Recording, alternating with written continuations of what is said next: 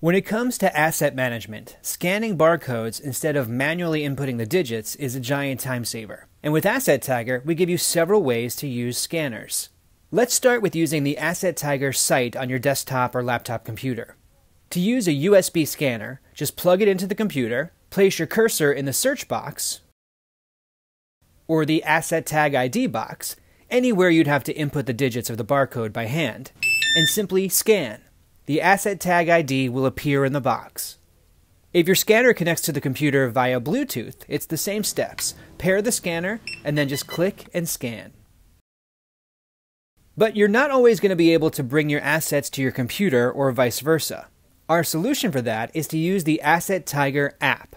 Open up the app on your phone or mobile device. There's a scanner built right into the app. Touch Scan on the bottom row, and go for it.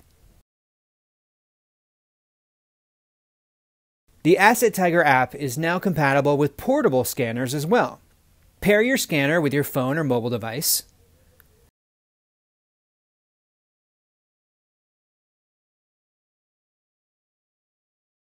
Then touch the scan icon on the bottom row. And this screen means you're ready to use your portable scanner.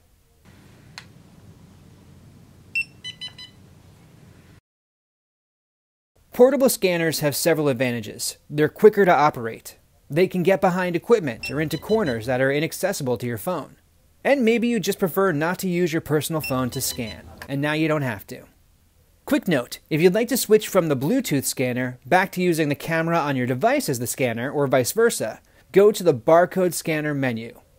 To get there, touch the main menu icon in the upper left, touch Setup, then Barcode Scanner, and then make your selection: the built-in default scanner or the Bluetooth scanner.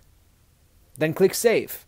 If you have any questions, feel free to give us a call. We've got a highly trained team of experts ready to help you out.